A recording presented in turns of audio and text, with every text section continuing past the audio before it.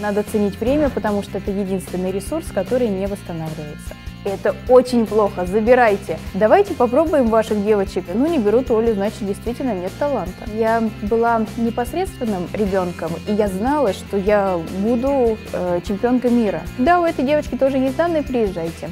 Это же Яна Батыршина! Мы не ели и не пили. Конечно, хочу, зачем мне учиться? Мне повезло. Что говорить. Каждый выигрыш на чемпионате мира меня закапывал. Я могла бы лучше, я могла бы больше. Надо быстренько отмотать назад и еще раз повторить этот кусочек. Олимпиада снится до сих пор. Это все. Больше я в художественную гимнастику не вернусь.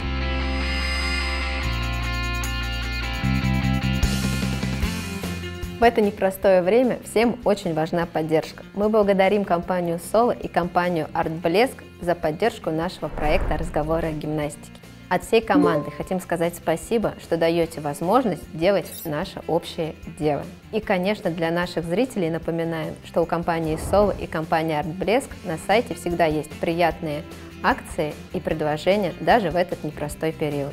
Всем спасибо большое, что смотрите нас и выбираете «Артблеск» и компанию «Соло». Оль, привет! Привет, Азиза! Очень рада видеть тебя в гостях.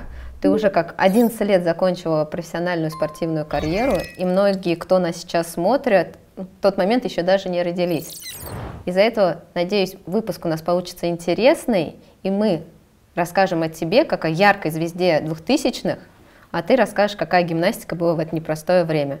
Да, с удовольствием. Я очень рада, что я приехала, все-таки нашлось время, и спасибо большое, что позвали.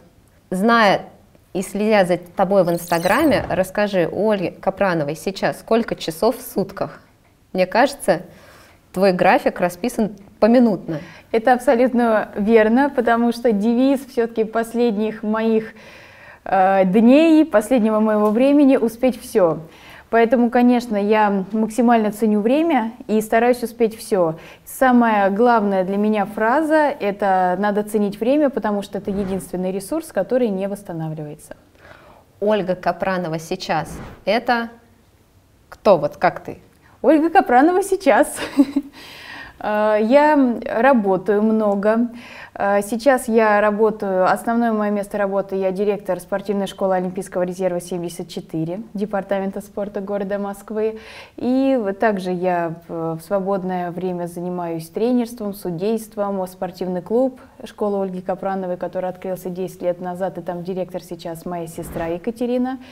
Также его контролирую, тренирую детей. Сужу соревнования, участвую в общественной деятельности. И также совсем недавно ты стала мамой.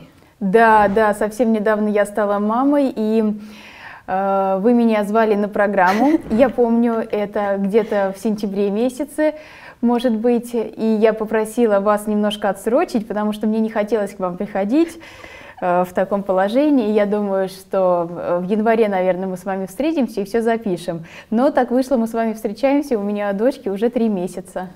Мы тебя поздравляем с этим ярким и важным событием, такой, наверное, основной твоей ролью, которая добавит, наверное, еще пару часов в твои... Да, должны добавить.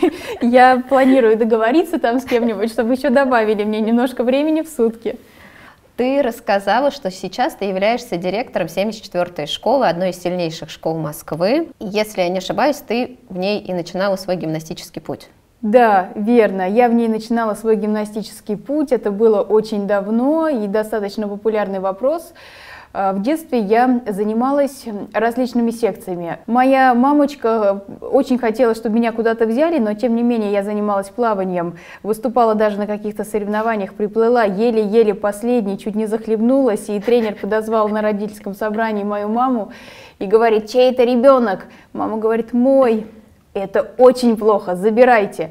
Меня забрали с плавания, меня забрали с танцев, меня не взяли на балет, я занималась музыкой тоже неудачно, занималась рисованием, и, к сожалению, ничего мне не давалось, никто не мог разглядеть во мне таланта. Но мою сестру, старшую Екатерину, взяли на балет в школу при Большом театре, в таком маленьком возрасте ее отобрали одну из всего нашего района, то есть данные у нее были, прям балетные, и пригласили заниматься. И моя мама водила ее на балет, ну и меня брала за компанию, чтобы не оставлять дома. Мы стояли, ждали автобуса, и была осень. У нас были одинаковые абсолютно пальто с Катей, и из-под пальто торчали тоненькие ножки. И вот эти тоненькие ножки увидела молоденькая девушка, которая стала моим первым тренером, Нефедова Елена Юрьевна. Она подошла к моей маме и говорит: давайте попробуем ваших девочек позаниматься художественной гимнастикой, секция бесплатная, здесь недалеко, и я вижу, что вот эти тоненькие ножки могут что-то сделать. Мама согласилась, привела нас на пробный урок, и Катю, естественно, взяли сразу. Но мама сказала: если вы берете Катю, золотая фраза, да, во всех то твоих интервью. возьмите, пожалуйста, и Олю. Олечку тоже взяли позаниматься. Мне нравилось, зал большой, можно было бегать, меня никто не останавливал. То есть, готовясь к интервью, просмотрели много, и это золотая фраза: если берете одну, берете и другую. Да, да. Потому что мама уже устала, что Катю берут, а меня вот никто не может взять. Какая у вас разница с Катей? 1,5 года, мы погодки. Мама не понимала в какой-то момент, почему Катю берут, как многие родители сейчас, что должна быть определенная предрасположенность. У меня, кстати, родители были очень спокойны к этому, потому что мама хотела, чтобы мы чем-то занимались. Мы никогда не думали о больших результатах, о каком-то профессиональном спорте. И это же было как раз после 90-х, после распада Союза. Спорт только-только начал как-то возрождаться. И мама была счастлива, что вообще он есть, и вообще хотя бы Катю куда-то берут. И нет, вопрос не стоял о том, почему не берут Олю. Ну, не берут Олю, значит, действительно нет таланта. Как бы мы такая немного даже образовательная уже нынче передача стали, потому что подсказываем родителям, как в непростых ситуациях, ну, точнее, как в сложных для них ситуациях, они не понимают, почему мою дочку, например, одну взяли, другую нет. То есть надо просто поискать разные виды спорта, куда девочки... Но у нас с Катей у обеих есть данные для художественной гимнастики. Да я держу пари для балета, у меня тоже есть. Просто тогда они этого не увидели. Но, кстати, да, ты права абсолютно, что не всегда бывает у двух детей одинаковые данные. То есть возможно так, что один ребенок классно рисует, а другой ребенок очень хорош в футболе или в художественной гимнастике, это нормально. Не обязательно, как бы, если у одной есть данные, то они точно есть у второй. То есть родителям, как бы такой совет, наверное, уже для родителей, поискать то направление, где ребенку будет комфортно, и у него будет определенная предрасположенность. Да, потому что, вспоминая себя и вспоминая свою сестру, мне, конечно, очень нравилось заниматься художественной гимнастикой, и моей Кате очень нравилось, и тренер Елена Юрьевна, она у нас такая, ну ты ее знаешь, она такая добрая, она такая, все хорошо объясняет. И да, и она смогла нас заразить. И, кстати, Катю хотели переманить в балет. Мы уже занимались гимнастикой, и Катя уже показывала результаты, и была перспективной спортсменкой в 74-й школе, где я начинала свою карьеру, а сейчас работаю директором. И Елена Юрьевна позвала мою маму, и они очень долго разговаривали, как я сейчас помню, и Елена Юрьевна переманила Катю в художественную гимнастику. То есть она нашла аргументы, которые заставили мою маму и мою Катю остаться в художественной гимнастике и бросить балет. Потому что пришло такое время, когда невозможно было совмещать. Тот возраст был. Да. Уже. Мама, я думаю, ни разу не пожалела об этом выборе? И никогда не говорила об этом, но я приеду, обязательно спрошу ее об этом. Думаю, не пожалела, конечно. Сейчас в роли директора ты, когда видишь этих маленьких девочек, также...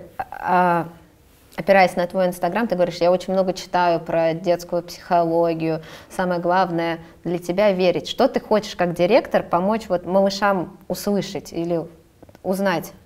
Я хочу, чтобы им было что вспомнить, когда они вырастут. Я хочу, чтобы у них были положительные эмоции от спорта, чтобы они получали удовольствие. Но это совершенно не значит, что они не должны расстраиваться, если они плохо выступили или что-то плохо сделали, потому что отрицательная эмоция – это тоже эмоция, это опыт, и она нас учит. И поэтому основная моя задача, чтобы у детей было детство, чтобы они принесли какой-то урок, опыт и воспоминания во взрослую жизнь. Тогда вернемся к твоим воспоминаниям. Расскажи, когда сдвинулся механизм, и Оля Капранова из сестренки Кати Капрановой начала двигаться как бы по ступенькам художественной гимнастики. Вот начало получаться, то есть уже смотрят, а это не Оля, которая сестренка Катя, то есть Оля Капранова стала гимнасткой. Мне пришлось над этим поработать, но, честно говоря, я была непосредственным ребенком, и я в себя верила, то есть меня никто не смог никто не мог сбить с пути. Я очень верила, я очень хотела, и я знала, что я буду чемпионкой мира. Именно вот чемпионка мира. Я в детстве не знала, что есть такие соревнования, как Олимпийские игры. Я знала, что есть чемпионат мира, и мне необходимо его выиграть. И мне было все равно абсолютно на все препятствия, потому что у меня был дневник. У всех раньше был дневник, и сейчас у детей есть дневник, где они записывают, как у них прошел день, как они потренировались и так далее. И у меня тоже был дневник. Я там вклеивала всех известных спортсменок, своих кумиров, у которых ты тоже брала интервью в этой студии. Вот. И я там написала: я буду чемпионкой мира. Мне было лет, наверное, не знаю, 3 класс, это сколько лет? 11, может быть. Нет, 3 лет 9, наверное. 9-10 лет я написала, что я обязательно буду чемпионкой мира, и если бы кто-нибудь прочитал эту запись, они бы откровенно посмеялись, потому что у взрослых, ну, может быть, не было перспективы, ну, никто не верил, но вот я в детстве себя верила вот в этом. И еще я помню такой момент, мы были в детском лагере, в спортивном детском лагере, тоже поехали с Еленой Юрьевной. И была вся наша группа, и в том числе моя сестра, и занимались на вечерней тренировке. Елена Юрьевна закончила уже с нами заниматься и говорит: все, я пошла, вы, в принципе, тоже можете закончить и идти, поиграть, потом пойти на ужин. Все ушли играть, а я осталась тренироваться. И мне моя сестра Катя говорит: Оль, давай с нами пойдем тоже поиграем, хватит уже заниматься. Я говорю: нет, мне надо отработать этот бросок, потому что потом я стану мастером спорта международного класса. Ну, девочки думают: ладно, сиди в зале, мы пойдем играть. И этот момент я его помню очень смутно, это мне сестра всегда рассказывает. То есть у меня в детстве вот такое вот было, я очень прям верила в это. То есть у тебя был какой-то такой план в твоей голове по захвату мира художественной гимнастики, что ты станешь таким лидером. Правильно я понимаю, что с Еленой Юрьевной и 74-й школы вас пригласили в Центр олимпийской подготовки? Да, правильно. У нас были соревнования в крылья советов. Есть такая замечательная фраза в Инстаграме: кому надо, тот знает. Вот в этом зале, где было холодно, где был неровный пол, и это сейчас там уже поприличнее стало, сделали ремонт, а раньше все было очень печально. У нас был тогда чемпионат Москвы в этом часто зале. Москва проводилась. Да. И я, естественно, не отобралась, меня не взяли, как и следовало ожидать, но взяли мою сестру, она там выступала, Катя, и я приехала за нее болеть. В джинсах, в свитере бегала там между залом и балконом. И на эти соревнования посмотреть молодой резерв пришла Ирина Александровна Усманова. Пришла, и все ее ждали, и она отсматривала девочек. И она посмотрела Катю и сказала: да, неплохая девочка, приезжайте ко мне в Новогорск. Это был где-то 96-98 год, Центра олимпийской подготовки еще не было. Да, это был Новогорск. И с Еленой Юрьевной поговорила, сказала, что, возможно, я вас посмотрю на тренировке, попробуйте приехать. Елена Юрьевна говорит: а у этой девочки есть сейчас сестра. Оля. +1. Да. Ирина Александровна говорит: ну ладно, ведите, я посмотрю. Меня выловили, я где-то там бегала. Выловили в джинсах и свитере, подвели к Ирине Александровне. Ирина Александровна говорит: показывай, там взяла ножку, потянула кушку, погнула назад спинку. Классика. Да, и говорит, буквально, я не знаю, меньше минутки, посмотрела меня и говорит: да, у этой девочки тоже есть данные, приезжайте. Все, после соревнований мы собрались ехать в Новогорск на маршрутках, в 6 утра вставали, к 9, чтобы быть там. И вот начали ездить в Новогорск, потихонечку потренироваться. Но в тот период же сейчас Новогорск все знают, а тем более девчонки ведут всякие прямые эфиры, в Инстаграме показывают, что такое Новогорск, и все понимают, как это там. В тот момент, когда гимнастика была достаточно закрыта, мне кажется, Новогорск был каким-то таким мифическим местом, да. И никто не знал, что там делают и как происходит. Никто не знал, это правда. Как даже доехать до туда. Это правда, потому что мы ездили таким далеким маршрутом, а сейчас я смотрю, может быть, автобусы поменялись, сейчас я смотрю, гораздо быстрее можно до него доехать. От речного вокзала, по-моему, что-то туда шло. Да, мы ездили через речной вокзал, но до речного надо было еще доехать, своим ходом это все. Ой, это вспоминать не совсем приятно. Но, тем не менее, да, тогда Новогорск был достаточно закрытый, и тогда там тренировалось от силы человек 10 самых избранных.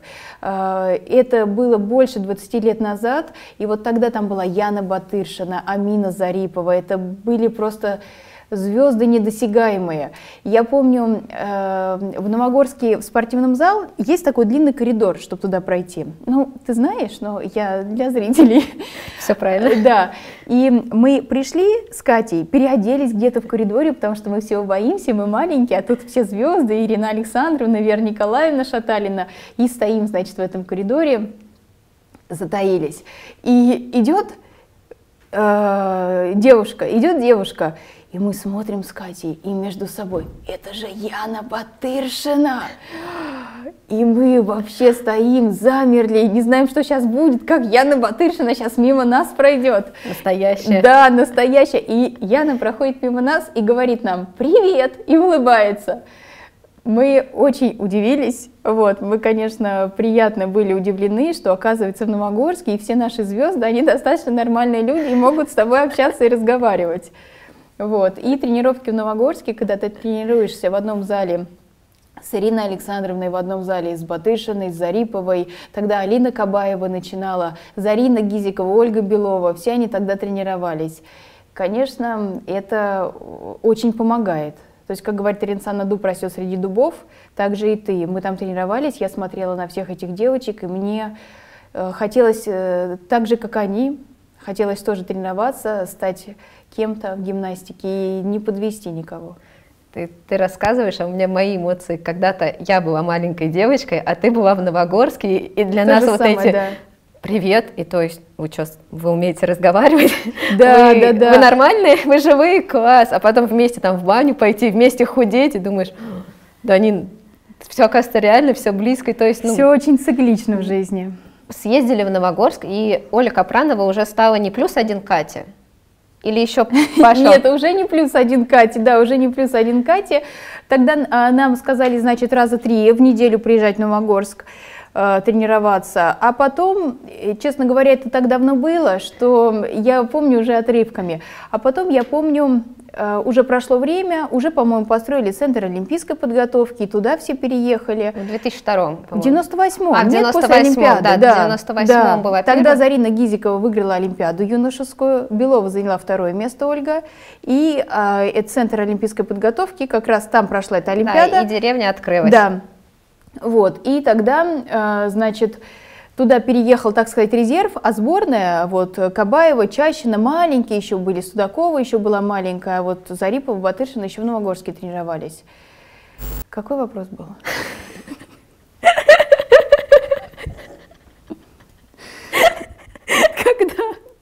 Когда Оля из +1 превратилась в Олю Капранову. И, значит, меня пригласили в Новогорск,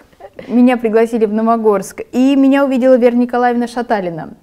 И попросила у Елены Юрьевны Нефедовой со мной поработать 3 дня. 3 дня мне сказали завести вещи в Новогорск, и я там проведу 3 дня, и потом поеду домой к маме, к Кате, к собаке, к нашей. Я была очень нежным ребенком, и я не могла пережить разлуку с родителями и от дома. Вот, и поэтому мне сказали 3 дня, я зацепилась за эту фразу 3 дня. Ты уже несколько раз ее повторила, да. Что здесь чувства будут какие-то. Да, и я отсчитывала буквально каждый часочек, потому что и моя родная Елена Юрьевна уехала, и все уехали, и я осталась одна с Верой Николаевной Шаталиной, на другой площадке Ирина Александровна, а я совсем маленькая. И по окончанию 3 дней мне сказали: все, молодец, ты прошла испытательный срок, ты здесь остаешься надолго. Вот, с тех пор с Новогорска я никуда не выезжала. И ты в Новогорске остаешься на очень долгий период. Расскажи, как менялась жизнь в Новогорске, какие сложности были в начале, когда там пришел маленький лебеденочек такой, и, наверное, всего боялся, и потом, когда ты уже стала спокойно открывать дверь ногой. Да, к сожалению, это было в моей жизни, и это не послужило мне на руку, когда спокойно открываешь дверь ногой. Все-таки скромность, она больше помогает. Вначале, конечно, было очень тяжело, потому что мы туда приезжали с Катей, и вот когда нас только-только пригласили, и мы еще ездили своим ходом туда, мы приезжали где-то к 8 утра, чтобы в 9 уже быть размятыми на хореографию, и мы выходили из зала только в 8 вечера. Причем мы все это время проводили в зале, тренируясь. Мы не ели и не пили. Вода была, но вы сами поймите, что нам было страшно подойти и выпить. Мы были скромные, очень неизбалованные дети. И поэтому как это тут тренируются Кабаева, Чащина, Зарипова, Батышина, Ирина Александровна сидит, Винер их тренирует. И тут мы пойдем воду пить, что ли? Нет, надо каждую минутку впахивать. И поэтому, конечно, это было ужасно тяжело, ужасно. Но когда меня оставили вот на эти 3 дня с продолжением в Новогорске, легче не стало. Легче не стало, потому что добавилась еще учеба. Я училась в хорошей школе. У нас был с уклоном в математику, английский и немецкий язык. Я там училась до 6 класса и училась неплохо. И потом, когда все уже поняли, что я остаюсь в Новогорске, надо будет что-то делать со школой, потому что я так, конечно, не потяну. И я перешла в училище Олимпийского резерва номер 1 в 6 классе. И я помню, еще мама со мной разговаривала как с очень серьезным и взрослым человеком и спросила меня, хочу ли я перейти и всю свою жизнь отдать художественной гимнастике. Я, как очень серьезный и взрослый человек, не задумываясь, ответила, конечно, хочу, зачем мне учиться? Вот. Но, тем не менее, школа у нас была серьезная, и ту базу, которую я прошла до 6 класса, она мне помогла абсолютно спокойно и не напрягаясь закончить училище Олимпийского резерва до 11 класса и сдать все экзамены неплохо, без троек. Не скромничай, ты как раз одна из тех гимнасток, которая очень много читала. Ты все время была замечена с книжкой. Ну, я работаю над собой до сих пор. Да, я работаю над собой до сих пор, потому что после окончания этого училища Олимпийского резерва я поступила в РГСУ, в Российский государственный социальный университет на спецпсихологию. Затем я закончила Лесгов на педагога, и уже в сознательном возрасте, когда я уже имела и работу, и все, я закончила МГУ на социолога. Вот. И я, пока, конечно, я взяла паузу, но я не говорю, что на этом учеба моя закончена. Стихи я действительно очень люблю, и я могу назвать своим хобби. Когда у меня плохое настроение, я читаю стихи и пытаюсь заучить их наизусть. Мне доставляет это удовольствие. Видишь, мое детское восприятие тебя с книжкой и стихотворениями, тем более тебя всегда ставили в пример. У нас же Ирина Александровна Винер. Она очень любит стихи и Евгения Онегина. И когда Ирина Александровна в хорошем настроении заходила в зал, она заходила в зал и начинала нам читать наизусть Евгения Онегина. И это было просто удивительно и чудесно. И она читала долго нам Евгения Онегина. Я тогда слушала, и мне это все так нравилось. И я тоже попыталась его выучить, но не всего.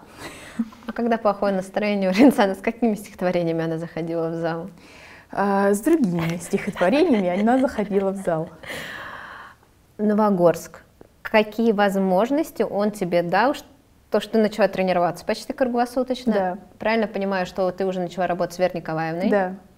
И создавать, наверное, до тебя Вера Николаевна, по-моему, работала как раз с Алиной Кабаевой. Да. И потом вот почерк Веры Николаевны, такой русской классической светлой школы, и все девочки, которые потом были в России, светленькие, тонкие, звонкие, уже как, Ольга Капранова, Вера Николаевна, как бы создавалась такая школа гимнастики определенной, которую вот все понимали, какие детки нравятся Вере Николаевне, и равняли по тебе уже. Светленькая, длинная, вот лебеди, а дальше Вера Сесина будет, Саша Соловьева, и вы прям такие на подбор. Расскажи, какие возможности подарил тебе Новогорск, и, конечно, про первые победы, когда уже Ольга Капранова стала чемпионкой. Ну, я думаю, спорт меня немножечко отшлифовал в плане характера, потому что я не могу сказать, что спорт меняет характер. Я хочу сказать, что спорт помогает его развить. Но в детстве, еще раз повторюсь, что я жила в достаточно тепличных условиях, я была очень нежным ребенком, я не переносила крик, плохие условия, и как бы мама меня пыталась от всего отгородить, и я не представляла свою жизнь вне дома. Однако так и получилось. И поэтому, конечно, очень закалился характер, он стал очень твердый, но тренироваться было, конечно, тяжело. Единственное, мы с Верой Николаевной очень любили друг друга и любим до сих пор, то есть мы поддерживаем отношения, и она действительно нашла во мне, наверное, ту гимнастку, а я нашла в ней того тренера, и мы очень хорошо подошли друг к другу, то есть когда мне было тяжело, она мне всегда помогала. Она мне отдавала свои вещи, потому что не было денег у меня, и у родителей моих не было денег, а надо было в чем-то ходить. Мне Вера Николаевна отдавала вещи, куртки, предметы. Все, конечно, она мне очень-очень помогала. И когда я начала выступать за сборную, мне не было так много лет. То есть на своем первом чемпионате мира я выступила в 15 лет.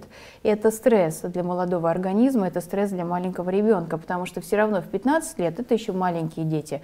Как бы мне сейчас 15-летние подростки не объясняли обратного. Нет, они еще как бы, их психика еще очень-очень незрелая.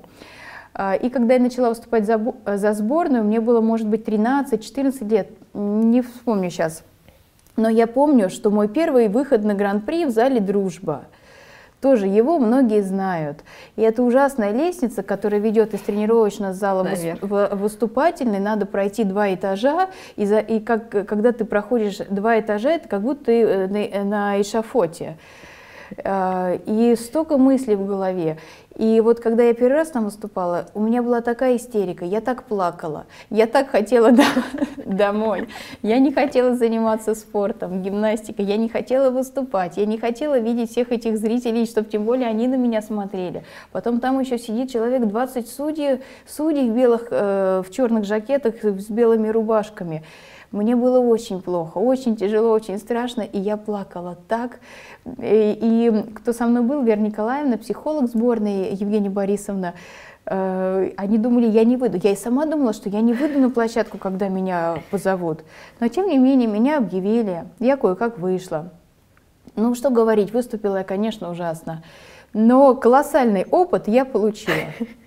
Да, с тех пор я больше не плакала перед выступлениями. И как бы, то есть произошел такой переломный момент, он либо произойдет, либо нет. У меня он тогда произошел, и тогда я поняла, что можно выходить и выступать и перед судьями, и перед зрителями, и ничего страшного нет, и можно пройти этот длинный коридор, и ничего плохого не случится, и можно и хорошо выступить, и еще получить оценку и занять какое-то место. И когда получилась первая победа, здесь первая победа над собой, а именно вот первая победа вот в гимнастике, когда ты почувствовала золото определенное? Вот такого у меня не было. То есть вот это была победа над собой, а дальше все пошло по накатанной. То есть потом нас отправили на другие соревнования, потом еще на другие, потом еще на другие. А потом случился мой первый чемпионат мира в 2005 году, когда я вообще... Нет, извините, в 2003 году. В пятом ты уже выигрываешь все. Да, в 2003 году мне как раз было 15 лет, и тогда Зарина Гизикова не поехала. В команде было 4 человека: Алина Кабаева, Ирина Чащина, Вера Сесина. И вот мы спорили за 4-е место. То есть я была самой маленькой, самой неопытной и вообще самой-самой, но Вера Николаевна в меня верила. В Новогорске прошло много контрольных тренировок, где сидит Ирина Александровна во главе и множество судей. Да, ну мы их все знаем. Контрольные тренировки для примера и для маленьких детей у нас длятся с 9 утра до 9 вечера, пока комиссия не отберет состав, и несколько дней подряд. Вот. Но все эти контрольные тренировки прошли, и судьи выбрали меня. И вот тогда, в 15 лет, я поехала на чемпионат мира делать 3 вида, не один. 3? 3 вида. То есть я поехала 3-м номером, считайте, да. Да. Обычно первый раз, кто едет, делает один вид, выигрывает свое командное золото, и уже потом и уже... очень счастлив. Да, очень счастлив, оперившись, уже едет на следующий чемпионат мира, либо заканчивает. Нет, я делала уже 3 вида, да. То есть... Ну, я так, чтобы вы поняли, насколько мне это было страшно и насколько мне это было в новинку. Но приехав из Будапешта, опять же, есть такие моменты в жизни, когда ты либо пойдешь дальше, либо уйдешь совсем. Вот. И это тоже был очередной момент, когда я вернулась из Будапешта и поняла, что раз я 3 вида в команде смогла сделать, то я буду стараться дальше. И уже на следующий чемпионат мира... 2005-й. да. 2005 уже год. пройдут Олимпийские игры, основные лидеры да, не сойдутся, завершат карьеру, и в 2005 ты становишься абсолютной чемпионкой мира. Да, в 2005 году мне повезло, что говорить. Не скромничай. Да нет, я не скромничаю. У нас тогда был чемпионат мира раз в 2 года. Да. То есть если сейчас он каждый год, то у нас он был раз в 2 года. Вот. И к 2005 году тоже. Я еще ездила как запасной на Олимпиаду в 2004 году с Алиной Кабаевой и Ириной Чащиной. И это воспоминания в моей копилке тоже очень ценные, потому что я была очень маленькой и совершенно не ощущала себя ни готовой выступать за сборную, ни какой-то звездой. А тут с Чащиной и Кабаевой, и я вот по олимпийской деревне ношу обручи и сумочки. Здорово было. Вот. И действительно, после Олимпиады наши лидеры, кто-то завершил карьеру, кто-то приостановил. Да, Ира тогда еще выступала на чемпионате мира. И мы начали готовиться к 2005 чемпионату мира. Я выступала, и я помню, я первый вид сделала и уронила его. И сразу отвалилась на 4-е место. И вот тут надо отдать должное, что в меня верила только Ирина Александровна. Да, она сидела за судейским столом, но она передала мне флюид лидерский. Каким образом? Секретным. Вот. Не тот чемпионат мира, когда через послание Ренсана передавала бумажки? Нет. И вот с чудесным образом в конце 4-го вида я становлюсь первой. Вот. И Ирина Александровна еще любит рассказывать про этот чемпионат мира. Тогда был президент Федерации всей гимнастики Гранди, итальянец. Он не любил Россию и постоянно болел за другие страны, но русские всегда одерживали победу. И когда после 2 видов я еле-еле захожу в 3-ку лидеров на этом чемпионате мира, у Ирины Чащиной тоже что-то не получилось, и она тоже немножко откатывается. И после 2 видов, после половины соревнований, победу одерживает Украина. Гранди подходит к Ирине Александровне, кладет руки на плечо и говорит: «Россия, Россия». Ну, Ирина Александровна ничего не отвечает, сидит, смотрит дальше соревнования. К нам ей подходить нельзя, потому что она в судейской коллегии. Вот, проходит еще 2 вида. Я последняя выступала со своим упражнением с мячом. Я делаю упражнения с мячом хорошо. И, в принципе, когда я ухожу с площадки, я понимаю, что я сделала все, что могла, и, скорее всего, я выиграю. И когда мне высвечивается оценка на табло, высвечивается сумма баллов, все понимают, что я выиграла соревнования. Ирина Александровна встает, подходит к Гранди, кладет ему руку на плечо и говорит: «Россия, Россия», и уходит. Мне кажется, быть участницей такого разговора дорогого стоит. Это, мне кажется, одни из таких тоже ярких эмоций, когда дать возможность Ренсане. Да, и она иногда мне говорит, что: «Видишь, Оля, я много чего не помню, но этот момент я люблю вспоминать». Ты часто в Инстаграме называешь, по-разному называют Ренсан, но кто-то мумусяк, кто-то любимый тренер, ты называешь «наш лидер». Да. Скажи, что ты вкладываешь в это понятие? Ирина Александровна, безусловно, для всех, для нас, особенно для моего поколения, и раньше она стала всем, и мамой, и подругой. Лидер – это тот человек, на кого хочется равняться, на кого мы смотрим и мы верим. То есть ей я верю. Если она скажет, что мы выиграем, значит мы выиграем, несмотря ни на что. Если она скажет, что эпидемия завтра закончится, значит мы ей поверим, и она закончится. То есть лидер – это авторитет, это тот человек, кому веришь безоговорочно, несмотря ни на что, и на кого хочется быть похожим. Тяжело было тренироваться с Ириной Александровной? Нет, не тяжело. Это, пожалуй, было одно из лучших моих времен в жизни. Очень полезный опыт, очень многому она, конечно, нас научила. Если человек и гимнастка, с кем тренируется Ирина Александровна, даже если она протренирует час гимнастку в жизни, но если гимнастка умная, она сможет взять очень много опыта, знаний, умений от нее. Я старалась взять все, конечно, когда она со мной работала. Скажи, пожалуйста, ты 10-кратная чемпионка мира. То есть кто-то выигрывает там медаль первенства Москвы, и это уже большой шаг для каждой девочки. А тут 10 раз выиграть чемпионат мира. Какая-то из этих медалей, можно, наверное, абсолютно чем-то самое сложное, но, возможно, какой-то другой отдельный вид, чем-то дороже других, либо первая медаль на мире? Я могу сказать, что по прошествии лет я не люблю каждую эту медаль, потому что каждый выигрыш на чемпионате мира меня закапывал еще больше. Я могла бы лучше, я могла бы больше. Я действительно была талантливой гимнасткой, но из-за моего мерзкого характера, из-за моих всех побед, в какой-то момент я просто остановилась. И, ну, не то, что зазвездилась, я все-таки люблю говорить, что это юношеский максимализм и переходный возраст. И в какой-то момент я, конечно, остановилась, и тогда все пропало. Да, ты часто говоришь в предыдущих интервью, что твой сложный характер помешал тебе добиться определенных успехов, но и стал большой проблемой в твоем тренировочном пути, Да. и ты помотала нервы своим тренерам. Очень помотала. Они мне все время говорили: Вера Николаевна, Ирина Александровна, я желаю тебе такую же гимнастку, как и ты. И сейчас, когда я работаю с детьми, я думаю: боже мой, пусть ко мне не придет такая же гимнастка, как и я, потому что мы в одном зале не уживемся. Характер у меня, конечно, сформировался, отшлифовался, но он мне и помешал в свое время, он мне помешал выиграть еще больше побед. Скажи, как это проявлялось, потому что я немного видела, как это проявлялось, и знаю, да, застали чуть-чуть моментами. Но при этом вас всегда ругали, когда малыши были в зале, говорили, чтобы не подавали пример. Да. На вас тогда еще больше, Да. когда были мелкие в зале. Это тоже для нас. Я часто слова старшим говорю, если кто-то плохо работает, говорю, малыши тоже смотрят. Подскажи мне, пожалуйста, как это проявлялось, чтобы дети, которые сейчас тренируются, мне кажется, это будет классным для них советом, что, ну, если тренер говорит, ну, да, конечно, тренер всегда прав. И вообще взрослые правы. Несмотря какой бы классической и суперпопулярной фразой это сейчас не прозвучит, но мама с папой правы. Как оказывается, это удивительно, но они правы. И тренер с хореографом тоже правы.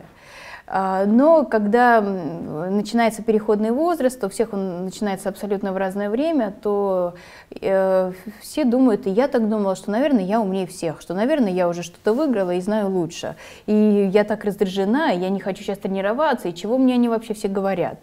Но вот это, конечно, надо суметь в себе закрыть, заблокировать и выбросить. Вот эти мысли, они разрушают человека в любом деле. Ты во время тренировочного пути смогла это понять, или это все пришло осознание после?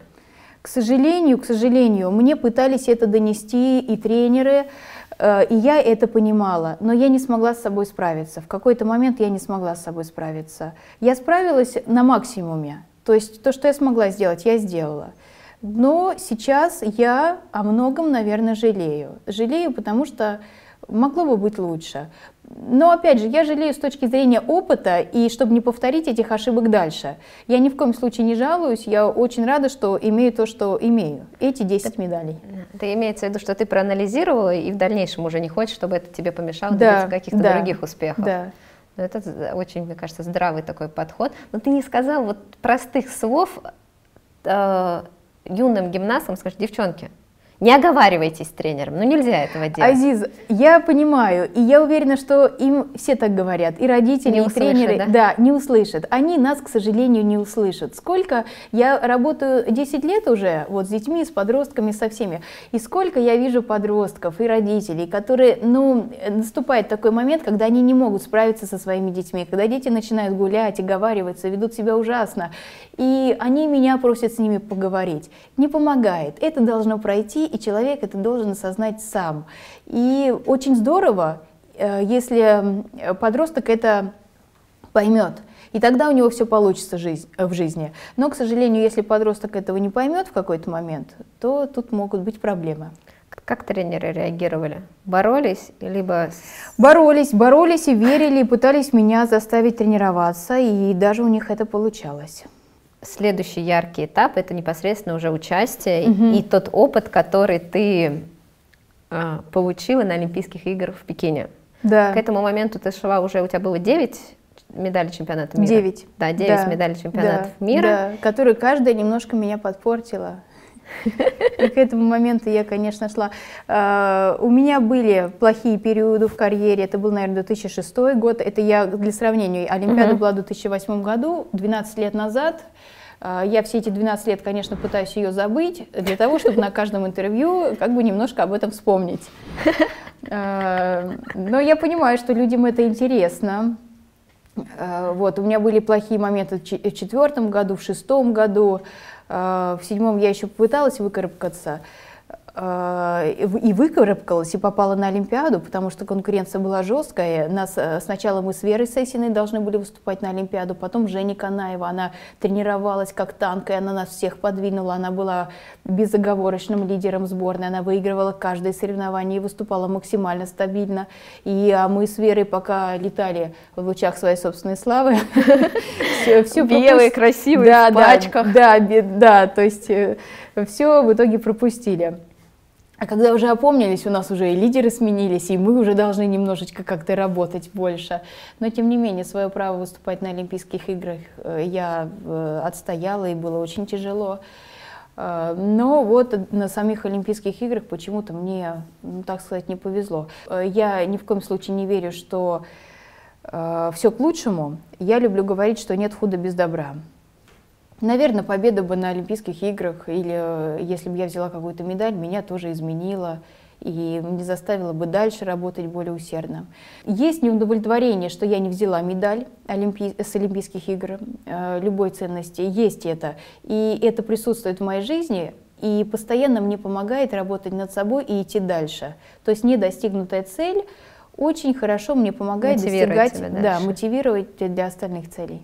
Тебя часто спрашивают, что ты ощущал, ну правда, что ты ощущал, потому что спортсмен идет к этим Олимпийским играм, хотя ты чемпионат мира хотела выиграть, то есть Олимпийские игры не были в приоритете. Я потом смекнула, что есть еще Олимпийские игры, и почему бы не выиграть их. Ну вот почему и не выиграть, да. Что я ощущала? Вот коварные булавы. Да, коварные булавы. Причем там сначала не завадилась эта задняя, твое коронное заднее, в котором ты, просыпаясь, могла стоять, мне кажется. Ты нас обучала, причем твоя фраза была такая: ну, в заднем надо расслабиться. Я помню, ты кому-то из девчонок сказала, ну, но это правда, в заднем либо ребенок стоит, либо не либо стоит. Нет. Да, вот я тот человек, который стоял в заднем, я понимаю, что этому нельзя обучить. Либо у тебя там все вот стоит, ну, как бы, ну, вот, боженька давно. Как ты, ну, выход из заднего начался, который...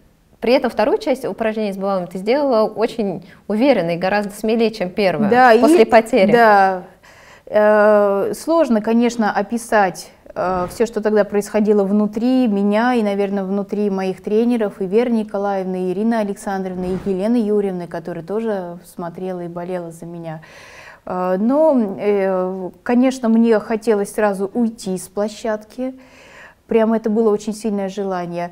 И я не верила, что я потеряла. То есть такое ощущение, что надо быстренько отмотать назад и еще раз повторить этот кусочек. Но в жизни так не проходит. Но ужасные были, конечно, ощущения. Я не знаю, как я доделала это упражнение, не ушла, потому что у меня было только одно желание, и почему-то мне хотелось срочно уйти с площадки, выйти заново и быстренько все переделать. Вот. И потом, конечно, еще надо было ленту делать, выходить еще на один вид. При этом, когда ты потеряла и доделала, на лице не было, вот даже если сравнивать Яну Кудрявцеву, потом девчонок, то у Яны сразу там было на лице написано, что она потеряла булаву, она уходила уже с расстроенными такими чувствами, ты уходила с лицом абсолютного... Ну, я стараюсь все-таки сдерживать эмоции, потому что это, конечно, сейчас, в наш век, когда... электронный век, когда очень много всего, эмоции важны. Да, на эмоции все обращают внимание, это и своеобразный хайп, и все такое, но я всегда стараюсь сдерживать эмоции. Как настраивалась потом на ленту, и вот в Кисенкрай, ты, наверное, в Кисенкрае уже вот выдохнула? Да я не настраивалась на ленту. Нет. Перед Олимпиадой у любого спортсмена подготовка 150% из 100 возможных. Конечно, что настраиваться? Уже все. Я не могла настроиться на ленту. Я еле-еле переодела костюм, купальник и вышла. Я на Кудрявцеву говорю, я не хотела выходить на ленту. И вообще я говорю, Лена Львовна и Карпушин говорит, ну она говорит, я не пойду, а я ей говорю, Ян, так нельзя. Ну, то есть без вариантов. Да, не хочется. Ну да, это ужасно. И себя заставить что-то дальше выйти, как-то делать, это, конечно, тяжеловато. Но на то мы и спортсмены, на то мы и прошли подготовку предолимпийскую. А Вера Николаевна как переживала? Это ее была первая Олимпийские игры как тренера, который непосредственно... Да, и, конечно, и мне до сих пор обидно, что я и тренеров подвела, и страну подвела. Ну, как бы это надо понимать, конечно. Кого винишь? Себя. Винить надо только себя в любых обстоятельствах. Не доработала? Я не могу сказать, что я не доработала. Еще раз, подготовка предолимпиады. Там невозможно не доработать, да. Я не знаю, почему так произошло. Значит, так, наверное, надо. Пересматривала потом? Нет, ни разу. Ни разу? Нет. И поэтому, когда ты перед интервью нашим сегодняшним сказала, что ты сидишь и смотришь мои олимпийские булавы, я думаю, ну ладно, ладно. Извращенка. Да, посмотри. Я не пересматривала. А зачем? Олимпиада снится до сих пор. То есть это действительно очень большой стресс, очень большое событие. Она снится до сих пор и не в лучшем свете. И хочется, конечно, ее забыть, но это, наверное, невозможно. Да и зачем? Это же было в жизни. Это же тоже уже прошло. С самого начала интервью у нас был непосредственно, всегда мы говорили, Катя Капранова, твоя сестра, у вас разница небольшая, мы поняли, в 1,5 года. Есть ли у вас такая взаимосвязь сильная, как сейчас у Дины и у Арины? То есть вы очень сильно переживали, когда выступали. И как Катя пережила твои Олимпийские игры, ну, достаточно? Есть у нас связь. Катя стала 3-кратной чемпионкой России в групповых упражнениях, закончила со спортом, пошла учиться. И потом, пока я занималась, она работала в Центре олимпийской подготовки тренером. И родные очень переживали. Мама не поехала со мной в Пекин. Хотела спросить, а где была Олимпиада? Мама не поехала со мной, и Катя тоже не поехала. И когда я потеряла булаву, мама не смогла встать с кровати несколько дней. Ну, то есть она тоже физически и морально очень переживала. И сестра переживала. И они встретили меня в аэропорту, это было все очень грустно. И мы уехали домой.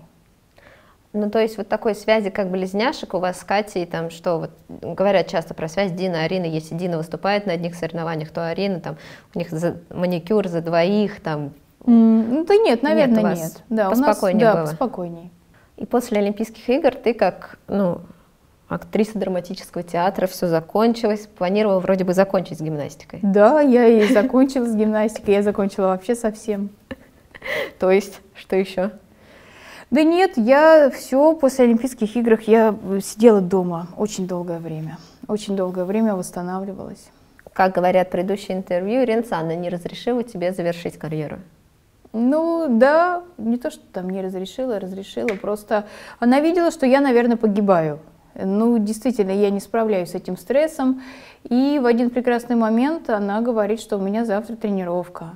Я думаю, какая тренировка? Да. Какой вид спорта? Да, зачем уже тренироваться, уже все потеряно. Но, тем не менее, еще раз, если Ирина Александровна говорит, что завтра тренировка, значит завтра тренировка. Вот, я появляюсь на тренировке в ужасно непотребном виде, я очень поправилась, у меня все болит, потому что у спортсмена каждый грамм, это вот все мы говорим гимнасткам, надо следить за весом и худеть, это не потому что мы такие вот плохие, а потому что каждый грамм это здоровье спортсмена. Любой килограмм это сразу больное колено, 2 килограмма это больная спина и так далее. Я набрала килограмм 10 тогда сразу, прям сразу после булав, вот. И действительно, я прихожу в зал в абсолютно непотребном виде, я не могу ничего делать, я поправилась, у меня все болит. Но, тем не менее, Ирина Александровна посмотрела на меня, заперла на базе, сказала никому не выпускать, и по 2 тренировочки мы начали работать. Вот. Потому что надо мне привести себя в форму, надо в первую очередь себе доказать, что чего-то я еще могу в гимнастике, что не так все плохо, и что в 2009 году чемпионат мира в Японию, и я должна туда опять отбираться, потому что у Ирины Александровны есть замечательный принцип. Всегда после побед все начинают заново. Заново отбираться на соревнования, спортивный принцип в первую очередь. Каким бы лидером ты ни была, ты все равно будешь отбираться. А тогда уже все. Уже у нас другие лидеры появляются. Я очень много пропустила, с очень большими травмами, я очень поправилась. И, конечно, мне надо приходить в форму и соревноваться уже с более молодым поколением. Это всегда сложно. Это всегда сложно. И как ты себя настраивала на заключительный чемпионат мира?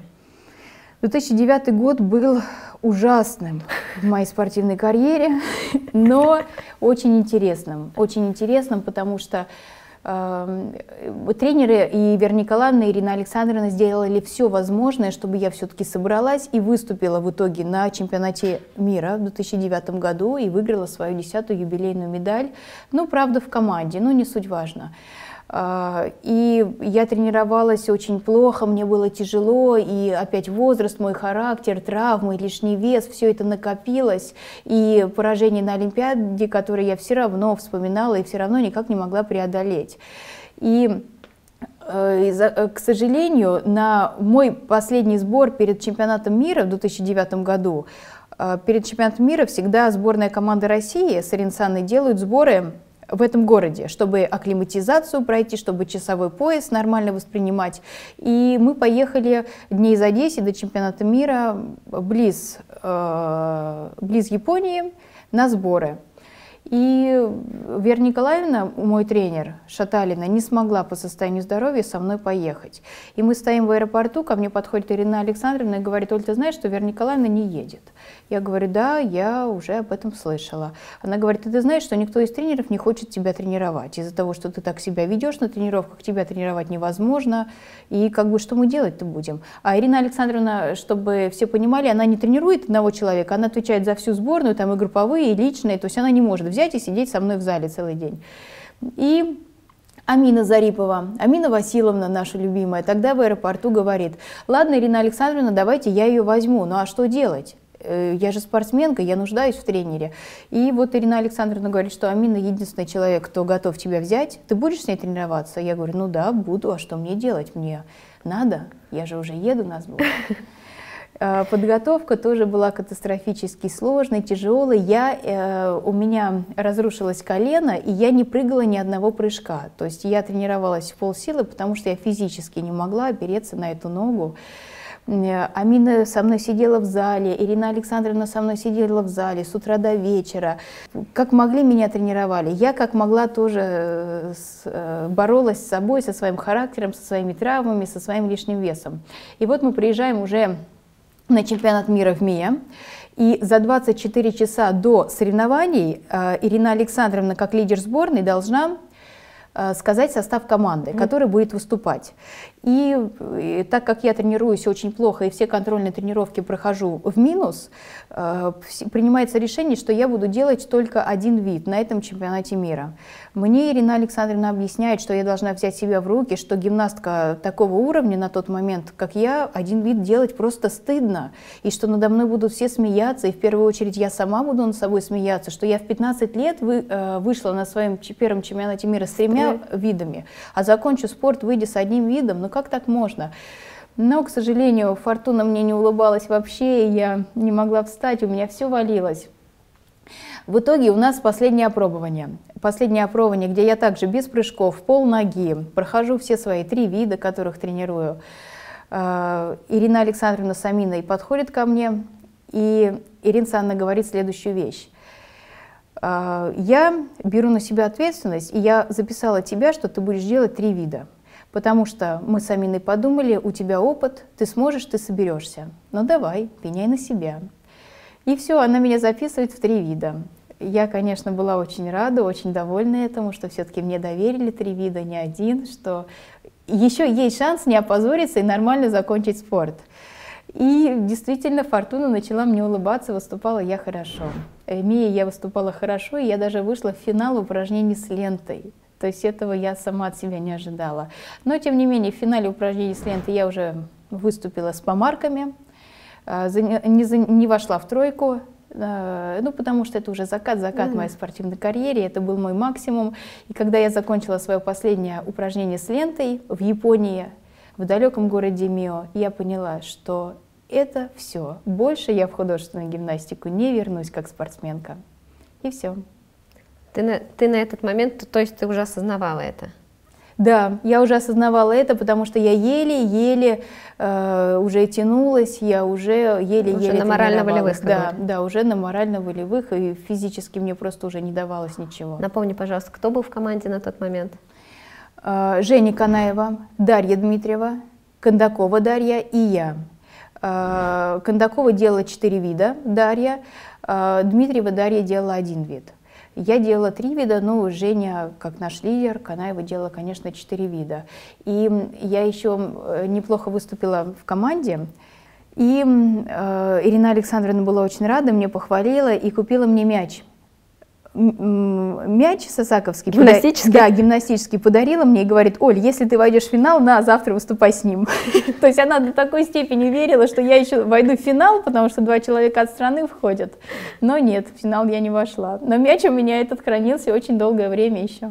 Уже из нашего с тобой интервью ты часто повторяешь, что все годы в твоей карьере были плохими, неудачными. Все-таки были ли удачные года в карьере гимнастки Ольги Капрановой, 10-кратной чемпионки мира? Да, 2005 чемпионат мира, 2007 чемпионат мира в городе Патрос в Греции, ну, 2003, когда я только-только начинала. Да и 2009 он был неплохим, но он был очень тяжелым. Он был самым тяжелым моим годом. Как гимнастки такого уровня завершают карьеру? Ты приходишь к маме, наверное, первым делом говоришь, что... Как говоришь тренеру об этом? Да нет, мои родители узнали из газет, что я закончила спортивную карьеру. Всем как бы было понятно, потому что, еще раз, меня уже до чемпионата мира тренеры просто и на своих морально-волевых, и на моих морально-волевых мы вместе все дотянули. Вот. И потом, конечно, вернувшись в Россию из Японии, я уже была свободным человеком. Просила прощения у Веры Николаевны за характер? Не один раз. И каждый раз при встрече вспоминаете? Ну, я думаю, мы получили опыт друг у друга. То есть ей тоже, как бы, она получила опыт работать с таким проблемным спортсменом. И я тоже получила большой опыт работать с таким потрясающим тренером, который мог обходить все углы, находить нужные слова в какой-то момент. Возвращаемся к началу нашего интервью, что у Оли Капрановой больше часов в сутках, чем у других, я предполагаю, потому что быть директором спортивной школы, руководить в своей школе, в клубе Ольги Капрановой, быть мамой 3-месячной доченьки, быть общественным деятелем. Что-то еще, может быть, забыла, Оль? Вроде бы вот... Что-то без конца всплывает. Какие-то дела постоянно появляются, слава богу. Расскажи немножко про общественную деятельность и вот то, что мне очень близко и очень нравится. Я хочу, чтобы гимнастика это поддержала. Может быть, мы сделаем какой-то челлендж, нынче модное слово, потому что соревнования проходят каждые выходные. И вот одна из твоих идей, ну, ты тоже поддерживаешь, это корм вместо цветов. Расскажи немножко, может быть, мы пропиарим это везде, и это будет очень здорово и классно. Да, много лет назад, уже много лет назад, ко мне пришла идея, потому что очень много на праздники, и большое спасибо всем за это, мне присылали цветов со всех концов России, и все мне дарили цветы. Очень красивый, потрясающий знак внимания, но куда все это девать? И присылают цветы и на работу, и домой, и я, вот то, что мне не дается, это по дому уборка, а тут еще цветы убирать, за ними ухаживать. И я много думала и решила, почему бы, значит, вместо всех этих цветов не покупать корм для собак и кошек. Животных я люблю с детства. С детства я хотела стать ветеринаром. И поэтому помочь животным – это святое для меня. И вот пришла такая идея. И на одной из своих дней рождения я объявила у себя в Инстаграме, что, ребят, давайте мы не дарим мне цветы, а на эти деньги мы купим корм и отвезем их в приюты для собак и кошек. И откликнулось очень много людей, к моему большому удивлению, и откликаются до сих пор. То есть один хороший год мы собрали 1 тонну корма. Действительно, все прислали корм, и другие виды спорта, да, и даже вот Алла Шишкина, 3-кратная олимпийская чемпионка, да, по синхронному плаванию тоже присылала корм, и Яна Батышина присылала корм. И мы их все развозим по приютам для собак и кошек. Очень много у нас в стране муниципальных приютов, очень много частных приютов. Государственные приюты, конечно, им кое-как помогают. Государство, они живут. А вот частникам потяжелее. Они все это тянут на собственных плечах, и когда им привозишь корм, они, безусловно, очень рады. А у меня день рождения зимой, а зимой животные особенно нуждаются в тепле, в еде, и поэтому прям все так получается очень хорошо. Мне кажется, надо будет запустить нам какой-нибудь классный челлендж у тебя на странице, и все, кто будут там дарить, возможно, мы тоже со своей командой присоединимся, мы пытались это сделать, и даже отправили небольшое, но у нас не было это так раскручено, но мне очень нравится эта идея, и я надеюсь, что мы немножко до сердец наших гимнасток доведем эту классную идею. Да. Потому что и родители рады, и дети рады, они с детства учатся, как бы, что надо помогать животным, и даже не надо, а что мы можем им помочь, это же не сложно. Это не сложно, это просто. Да, просто надо быть немножечко повнимательней. И на этой доброй ноте давай перейдем к нашему классическому блицу. Да. Гимнастика — это? Моя жизнь. Фраза от Веры Николаевны. Не расстраивайся, если сегодня не получилось, завтра будет лучше. Фраза от Ирины Александровны. Остановка смерти подобна. Ты как будто готовилась. А если будет один предмет, то какой? Обруч. У тебя есть дочь, будет гимнасткой? Посмотрим, сложный вопрос, не знаю. Любимое упражнение в карьере? Обруч 2009 года. Золотой. Да, золотой. Ты помнишь. Под какую музыку хотела выступить, но не выступила? Эннио Морриконе из фильма «Профессионал». Вот это Оля Капранова вся.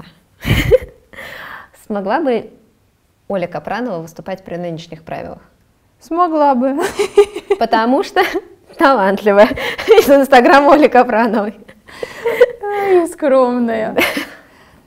И по традиции пожелания нашим зрителям. Дорогие наши зрители, я желаю вам всем получать удовольствие от жизни, получать удовольствие от того, что вы делаете, ценить время.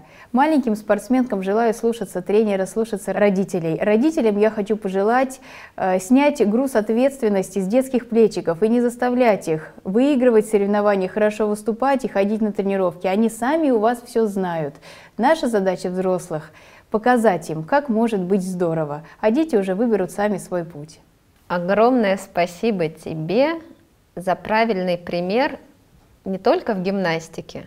И, возможно, в гимнастике он был не самый правильный, но пусть учатся на моих ошибках. Но в жизни за очень правильные ценности. И как когда-то Ринсана показала, заходила в зал и читала стихотворение, ты сейчас своим гимнасткам говоришь, что делать добро — это просто давайте корм животным. Огромное спасибо тебе за этот пример по жизни. И спасибо тебе большое, что поговорила с нами о гимнастике. Спасибо вам, что пригласили.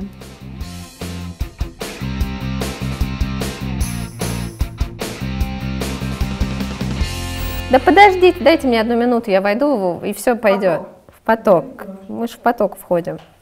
Наде привет большой от меня передавай. Прямо сейчас. И от Катьки Капрановой. Ой. Сейчас. Можно в ту камеру передать, потом ставим. Надя, привет тебе большой от меня и от сестры моей.